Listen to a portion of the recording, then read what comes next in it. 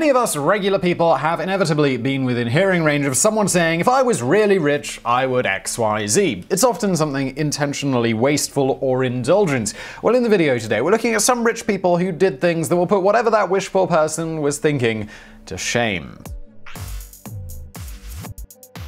Number 10. Bono Gets His Hat. If you've ever felt the sting of last-minute Christmas shopping and having to send presents through overnight delivery, you still will probably never hold a candle to when, in 2003, rock superstar and charity performer Bono spent $1,000 to have a hat that he had retrieved from a legal dispute with a former wardrobe employee flown overnight from Italy to him. Bear in mind that this was a hat he had forgotten about for years and was only concerned about so that he could ensure that it wasn't sold off. And this was also a charity performance where you'd imagine the $1,000 could have been put to better use. Number 9. An era of hiring hermits. When you consider how far the wealthy are willing to go these days to keep the poor away, it's almost impossible to imagine that for a period during the early 19th century, well-to-do Europeans were hiring people to live by themselves, cut off from human interaction in little homes on their estates. One of the best stories of this is Charles Hamilton, who had a big tree fort built on his property and hired a hermit to live in it. The best part of the story is that the guy who was hired for the job, he only lasted 3 weeks. Number 8. Francis Egerton's dinners. Back during the years when famine was a regular occurrence all over the world, i.e. pretty much anywhere pre-20th century,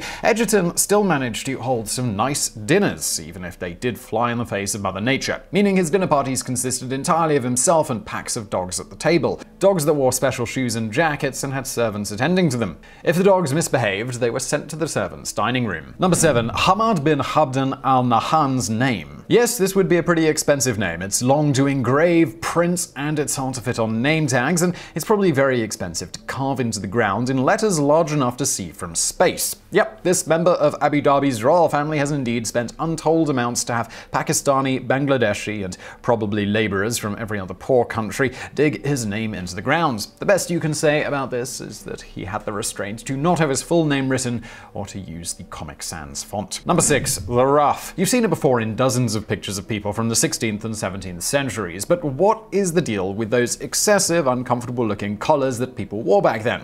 Well, the aesthetic choice behind it was to separate the body from the head so that the head would be judged more on its own aesthetic values, like putting a lamp on a plate or a dolly. Yes, in an era where peasants wanted to rebel for religious, financial, and political reasons, the upper class were going around wearing outfits that essentially said, "This is what my head would look like if you cut it off." Number 5. Timothy Dexter's statue collection. Given that by his own insane admission in his autobiography, which is most famous for not containing a single bit of punctuation, Dexter lucked his way to wealth. Interestingly, he also insisted on being called Lord, even though the lack of monarchy in the country made it so that he couldn't possibly be one. So to impress everyone, instead, he had 40 statues erected in his front yard of luminaries ranging from Napoleon Bonaparte to George Washington to himself. Actually, there were 2 statues of himself because apparently he was incredibly modest. Number 4. Jefri Bolkaih's life. So you're the Minister of Finance from 1996 to 1998 for the oil-rich country of Brunei, and you're also a member of the nation's royal family. Then you decide to steal an alleged $14.6 billion worth of money.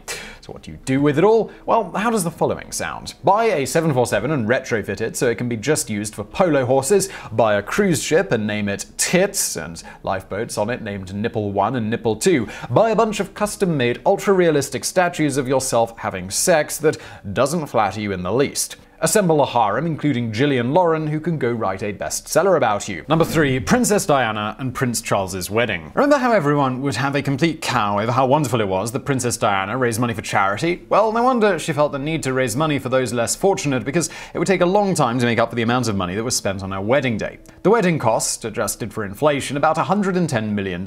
Then, 15 years later, it all got flushed away in a divorce. Sorry, but for $110 million, the British government should have been legally allowed to hypnotize them into only loving each other and then giving them the reverse eternal sunshine of the spotless mind treatment to ensure that they would never ever get divorced. Number 2. Norwood Young's Uninspiring movement. An R&B singer from the 90s, he decided that just what his garden needed was a statue of Michelangelo's David. In fact, he wanted 20 of them. When a bunch of people protested, he managed to make news for what he did, and he made a music video about the whole mess called Stand Up for Something. There's not much evidence that people united together to defend the right of a millionaire to keep millions of dollars worth worth of statues on his property. Number 1. Jim West's direct approach. Texas oil baron Jim West, who lived from 1903 to 1957, accrued a fortune of only $10 million, which, even adjusted for inflation, doesn't come close to Jefri, Bolkaih's, or Princess Diana's fortunes. But he more than made up for it with lack of style. In restaurants, at parties, at pools, he had a habit of throwing handfuls of silver dollar coins around to